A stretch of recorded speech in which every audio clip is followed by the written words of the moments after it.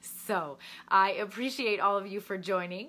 I do say, as you're watching me tonight, I always encourage all of my guests to participate and watch, ask questions, and put yourself in my shoes. See if this feels or looks like something you could imagine yourself doing.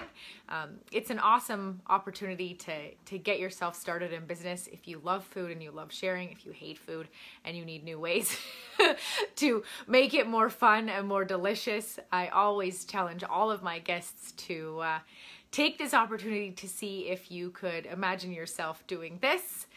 Like I said, there is always the opportunity as a new consultant to join my classes virtually and learn alongside of me.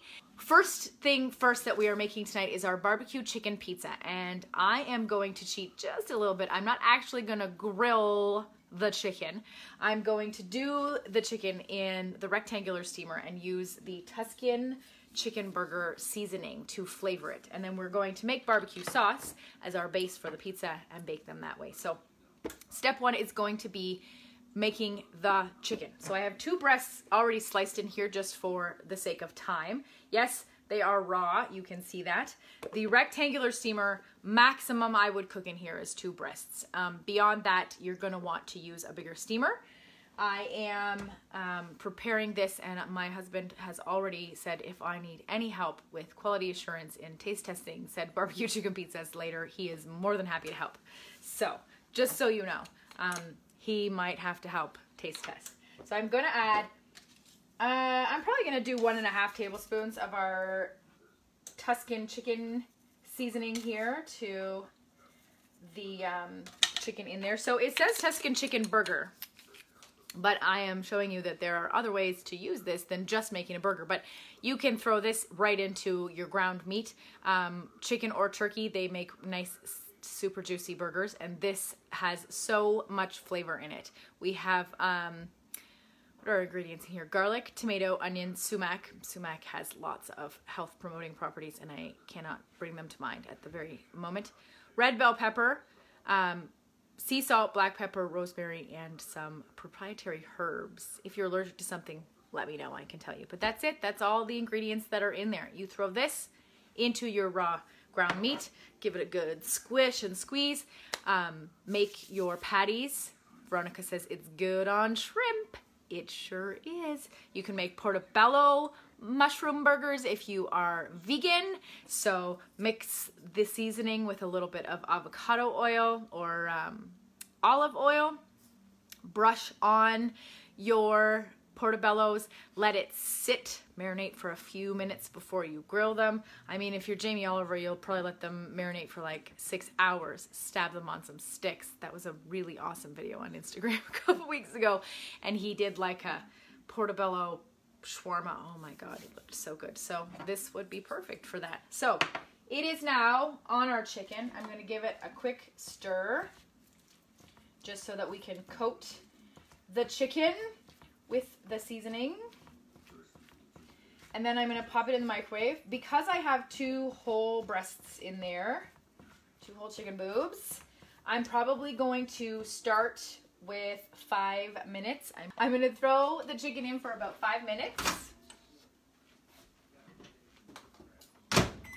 And then we are going to get the barbecue sauce ready. So the basic instructions for using the barbecue seasoning to make barbecue sauce is to mix with 1 cup of ketchup. We don't eat ketchup in this house because it's disgusting. I'm not a huge fan of ketchup. I also don't love that it's got like 6 ingredients that are sugar, liquid sugar, corn sugar, more sugar. So we make our own ketchup. I use tomato paste, organic, no salt added, BPA-free cans. Yes, that's a thing. Make sure that your tinned tomatoes, especially, anything that's acidic that comes in a tin, be sure that the tins say right on them that they're BPA-free, because there is a plastic lining inside of most tins, and acidic things like tomatoes will break down that plastic lining, and then you're eating it. So that's your culinary nutrition tip for today. So I use a can of paste, and then to get the sort of sweet flavor that you would expect from ketchup, I use 2 tablespoons of balsamic vinegar, whichever one you like. The dark one, I mean, you can use the white one if you want. It's even sweeter, so there's an idea. We don't have the white one on hand right now, so 2 tablespoons of balsamic vinegar.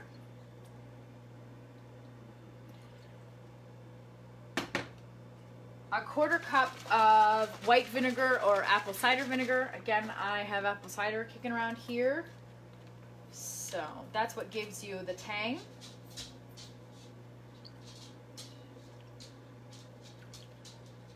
Yes, 4 tablespoons is a 1/4 cup.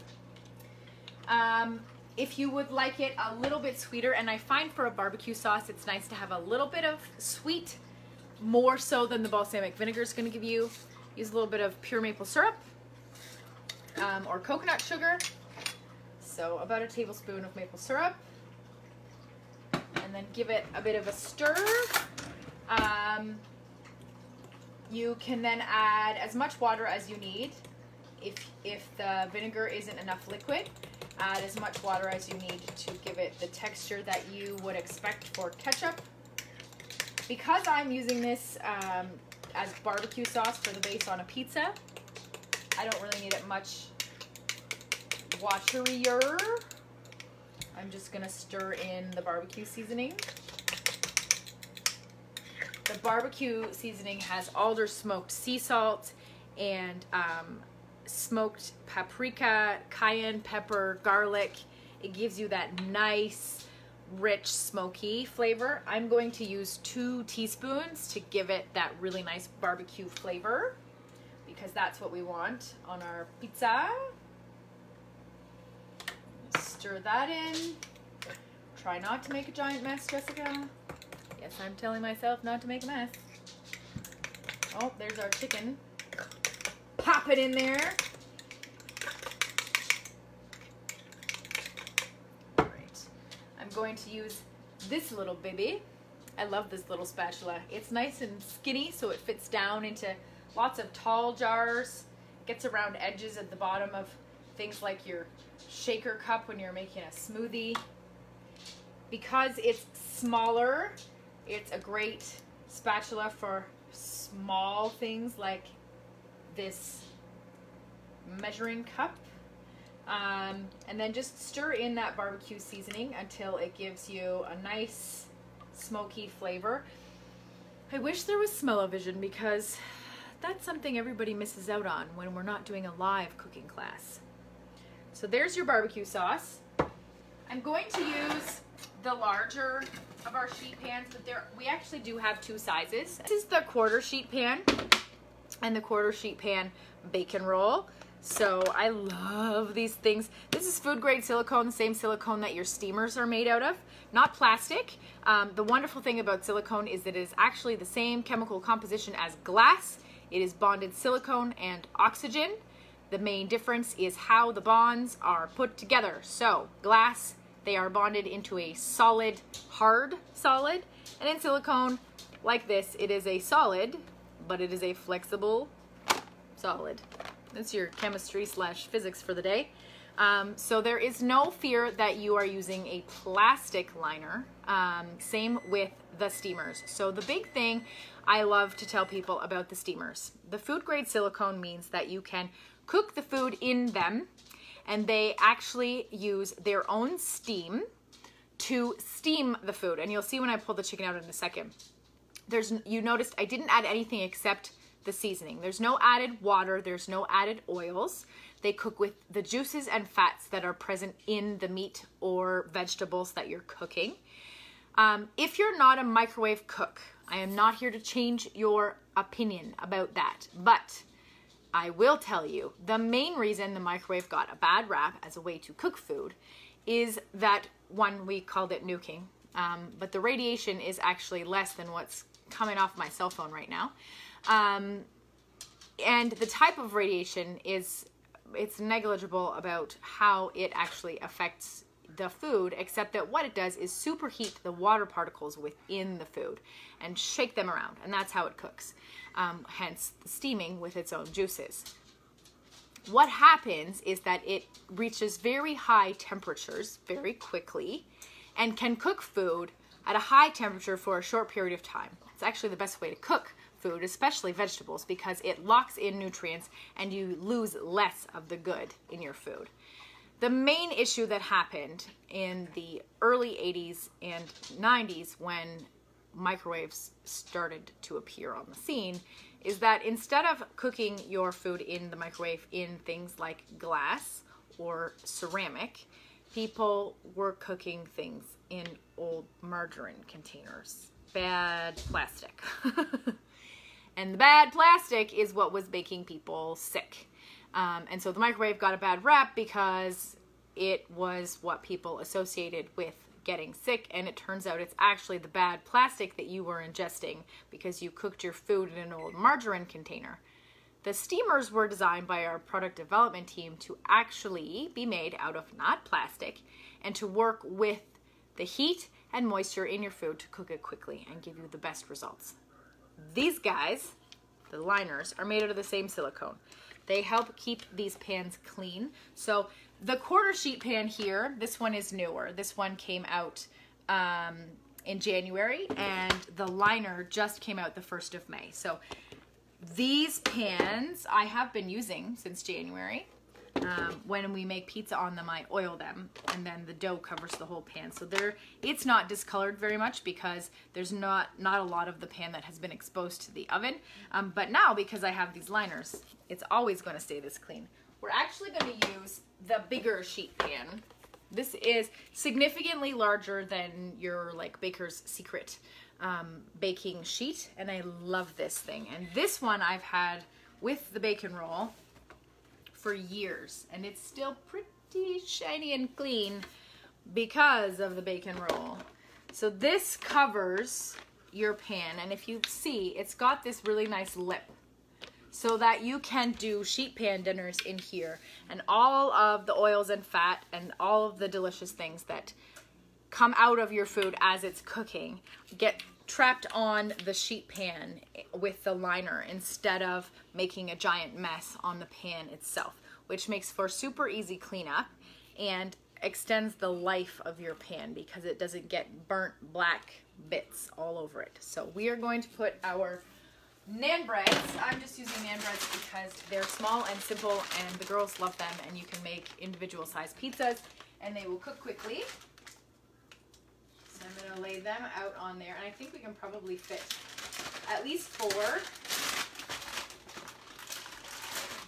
maybe 6, which works nicely in this house because there are so many of us.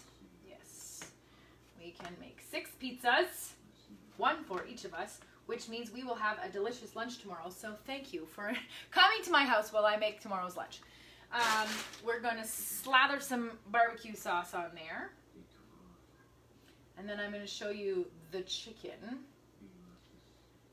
The girls love using the steamers. So that's another thing that I love about them.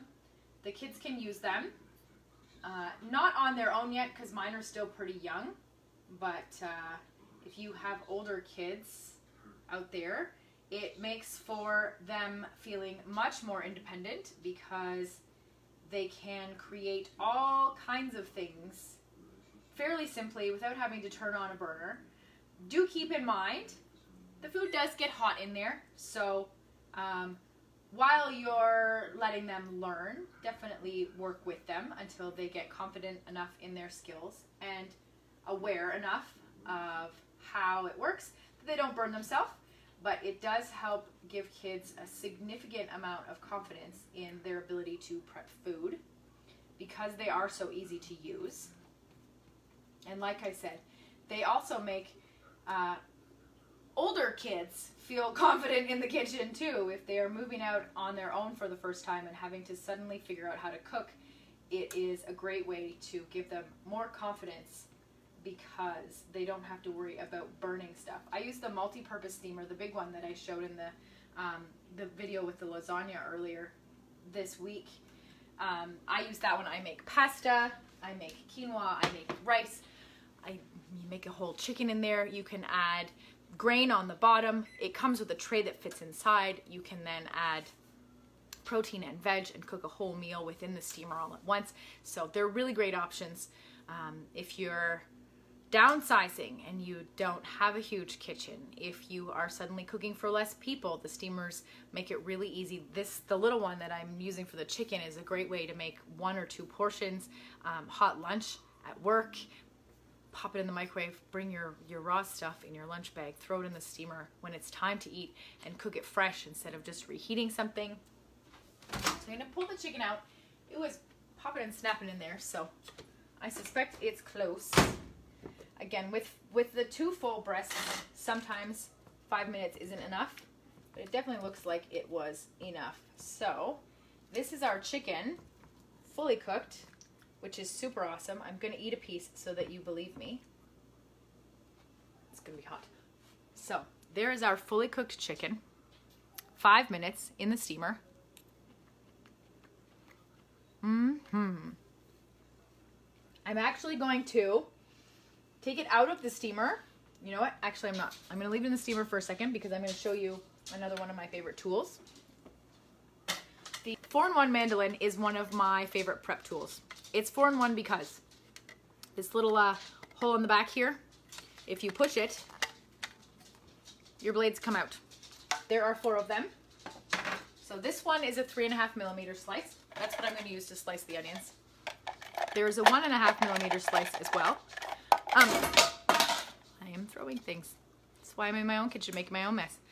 The 1.5mm is a super thin slice, so this is great for potato chips and scalloped potatoes and making things like beet and zucchini noodles. You can make super thin slices and put them into a lasagna in place of pasta noodles. Anything you want a super thin slice, the 1.5mm. We are using the 3.5 for our onions. I'm going to pick the one I dropped. So the one I dropped is the micro julienne. This is great for shredding.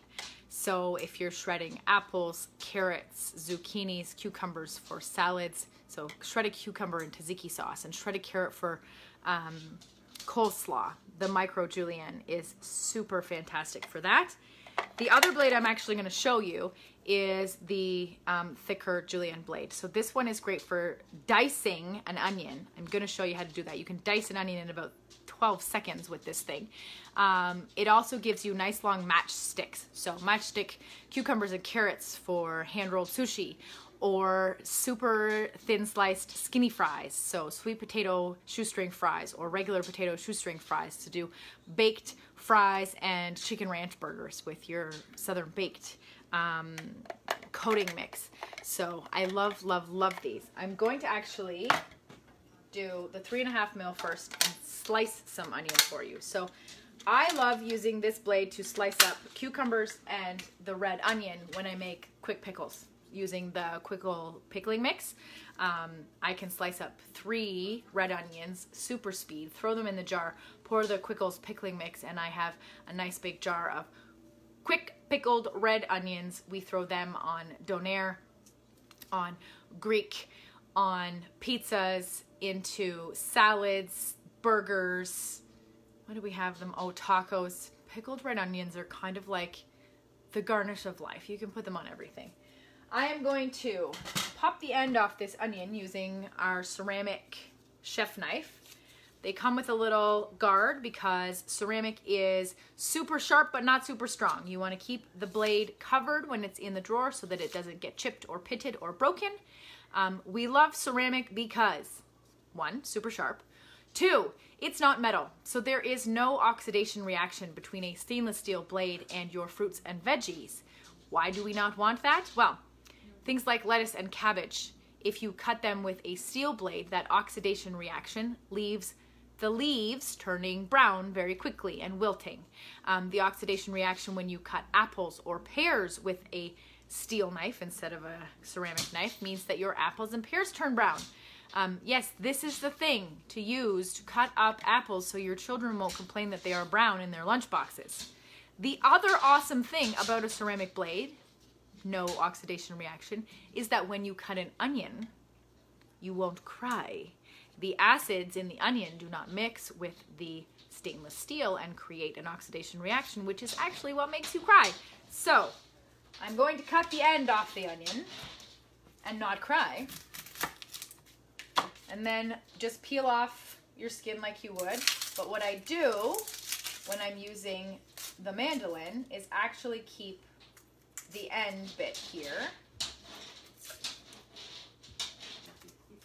Peel is off and then just leave the end like that, and I use that as a grip. The mandolin does come with a guard, so if you aren't confident, use the guard. I'm not going to slice the whole onion because I don't need that much, so I'm not going to use the guard, but if you were planning to go right to the end of the onion, definitely use the guard. I definitely use the guard for hard things like making shoestring fries or sweet potato fries.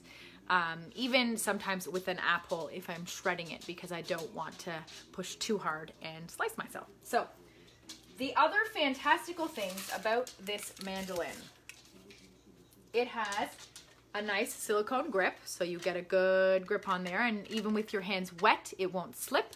And it has the same silicone grips on the feet, so it can stand on the counter and not slide. But it also has this lip here, so they hold onto a bowl. So if you were shredding cabbage into a bowl for a coleslaw, you can hold the edge of the bowl with this. I am just going to slice the onions straight down on my cutting mat here. So there you go. How quick was that? Perfectly sliced. We are going to sprinkle a few of those onto our pizzas, because barbecue chicken pizza is not the same without a little bit of red onion. I'm not huge on them raw, which is why I like them quick pickled or on a barbecue chicken pizza. But if you love raw red onion, say in a salad or on a burger, that's where the this blade, the thicker julienne, the slice chop blade. So this is, I'm going to show you. This is where you can get your diced onions. So if you look at the grain on the onion, you want to slice against that grain on this blade, and you will get, the skin is a little bit squishy. It's getting stuck. Sorry guys. You will get perfectly diced onion. So no skin, we don't want the skin. You get all of these great little pieces of diced onion. I hope you can see that. All right, so I have my chicken chopped up here. I'm going to sprinkle that on my pizzas. And realistically, they're only going to take about 10 minutes because we're just going to throw them in there long enough to melt the cheese, wilt the onions, heat the sauce up because our chicken is fully cooked. So this is another super time saver. If you are a busy household, you can have your chicken defrosted so that when it's time, in the time it takes to preheat the oven, essentially, you can cook the chicken, get your sauce ready, dress up your dough here, your bottoms. Yes, I lost the word. The naan breads, the pizza base, whatever you want to call it. And by the time your oven is up to temperature, you've got all your condiments ready to go. Throw some cheese on there. Use whatever cheese you like. If you don't eat cheese, use whatever is your preferred alternative. Yes, I'm making a mess. The good news is with the bacon roll mat, the cheese just kind of gets nice and bubbly, but doesn't burn. It just comes right off. You can actually, that's one of the best parts about this bacon roll mat, is that you can eat the nice crispy bubbly cheese bits because they come off the mat so easily. So we're going to throw those in for about 10 minutes. I said barbecue chicken, pizza, and Caesar salad. So Caesar dressing is one of those ones that most people are familiar with. It's pretty straightforward to make. It is one of the favorites in this house. My children love it. There are actually two different recipes on the jar. No, there are 3. There's how to make the Caesar dressing, and then how to use it to make Caesar chicken fingers. So prepare the dressing, then dredge your chicken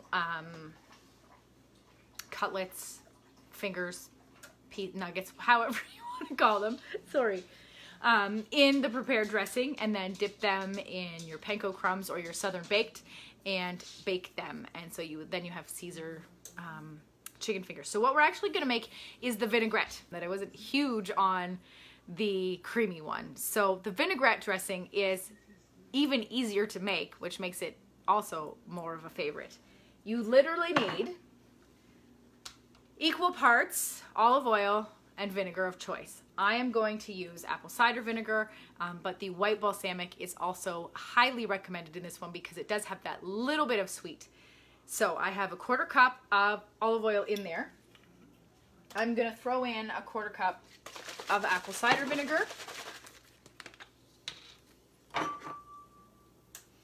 Our cruet is one of my favorite for super easy sauces and dressings because it already has all of the measurements right on the side. So when making homemade sauces and dressings, you don't need to dirty another measuring cup or your spoons because you can measure your quantities right on the side without having to worry. So a 1/4 cup of vinegar in there. And then you want 2 tablespoons of the Caesar dressing mix. We're going to use the funnel. Goes very nicely with our cruet. This is a joke coming. It's gonna make you laugh because it makes everybody laugh. It's not my joke. I don't take credit for coming up with it, but I do take credit for how hilarious it is. Our conference last year, we were in Las Vegas. There were like 1,100 consultants in the crowd.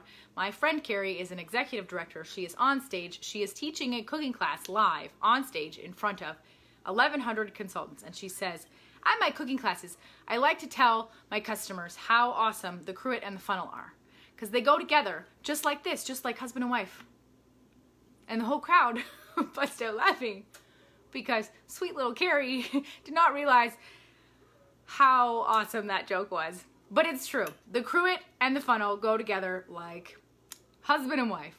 The funnel is the same food grade silicone. It is super flexible, so you can see that it's squishable. This is what I love about it because you can then put thick and gooey stuff. So like I said, when you're making sauces, to get that tomato paste down into here with a hard plastic funnel would be a nightmare because you'd just be banging it, it would be a mess. Where in here, you just give it a squeeze and it pops through. You can actually crack eggs into here. So if you're making an omelet or you're camping and you want to crack your eggs in and take them so that, again, as long as all you want is scrambled eggs while you're camping, so that they're already in a nice safe container and they're not going to get crushed in your camping kitchen and have all the shells smushed and eggs go everywhere. You can crack them in here and you just you crack it in and then give it a quick squeeze, the yolk through, and they will plop, plop, plop, and you can fill your cruet with eggs.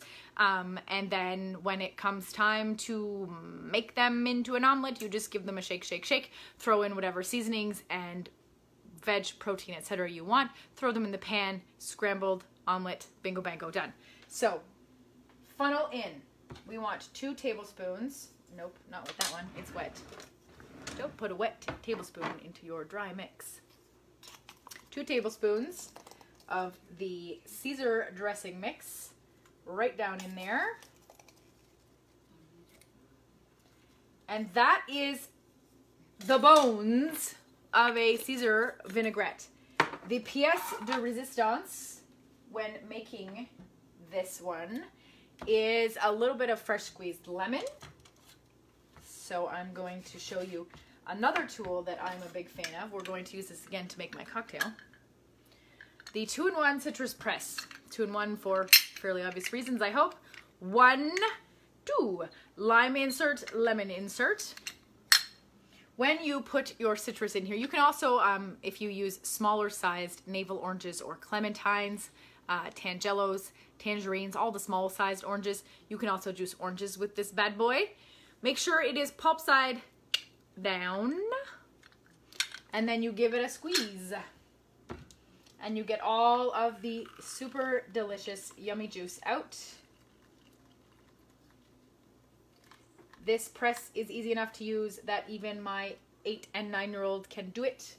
They love using it to make fresh lemonade for a lemonade stand.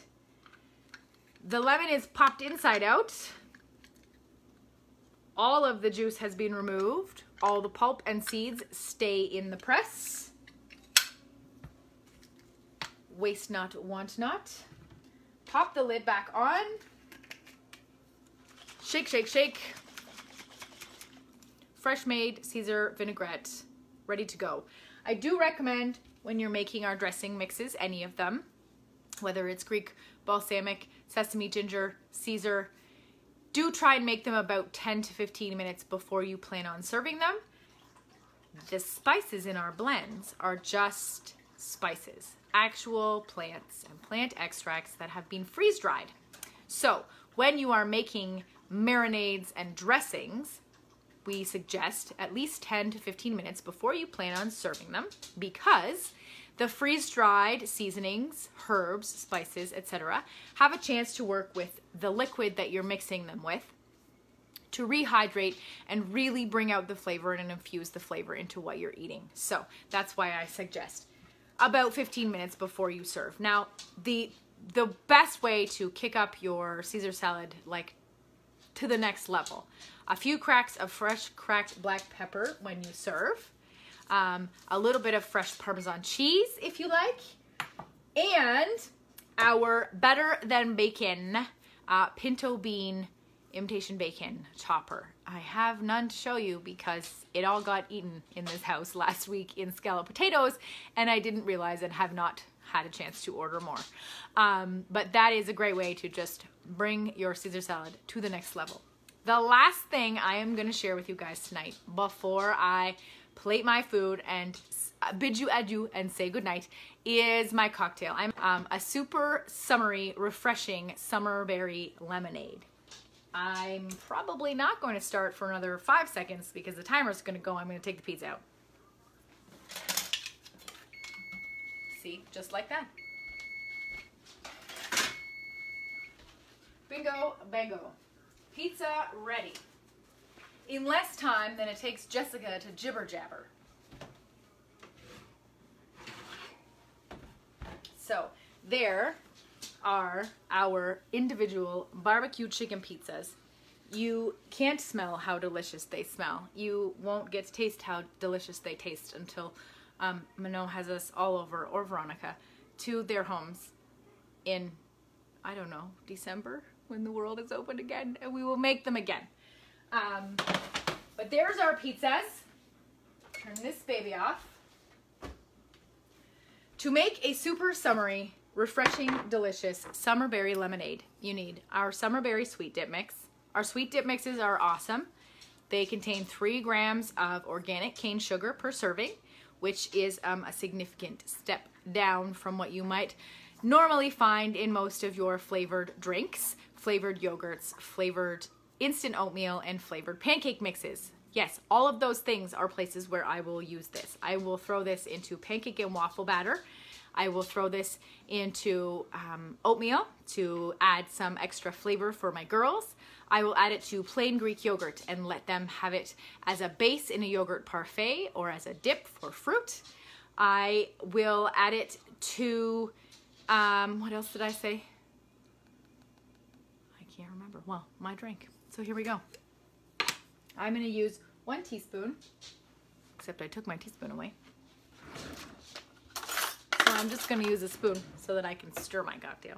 So 1 teaspoon of the mix, and I'm actually going to, I have a feeling that Rachel is out there watching. She loves this one. She says the kids eat this one like out of her hand.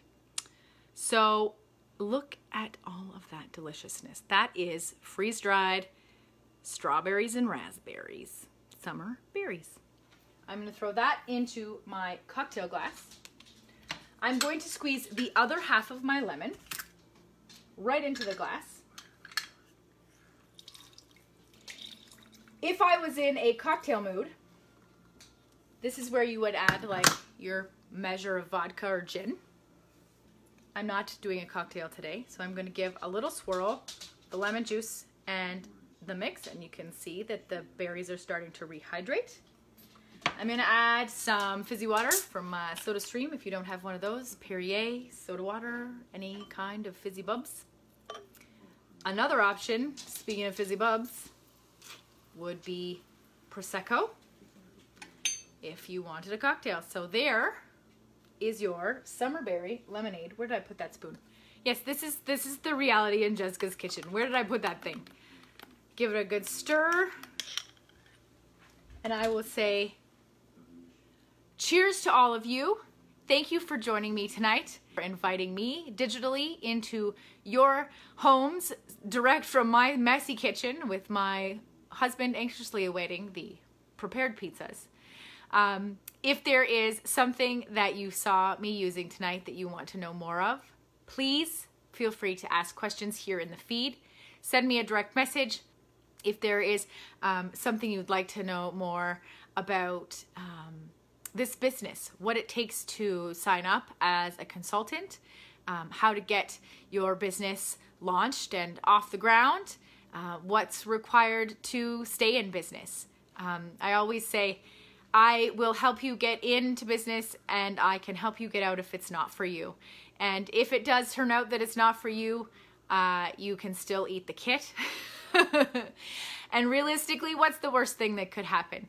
You discover some really awesome food that you can share with family and friends. You create a business that you never imagined could be possible. That's kind of how I feel. When I started, we were looking for something to fill the gap in our family income, and this has become something that gives me great joy to bring real food into so many hundreds of kitchens across Canada and the US. It gives me even more joy to teach the next generation how to cook. I love that my girls get to be in the kitchen with me and participate and learn and grow. And I absolutely love that it has introduced me to some of the most wonderful people. Again, cheers to you. Thank you for joining me tonight, guys. Have a great night, and I will see you again.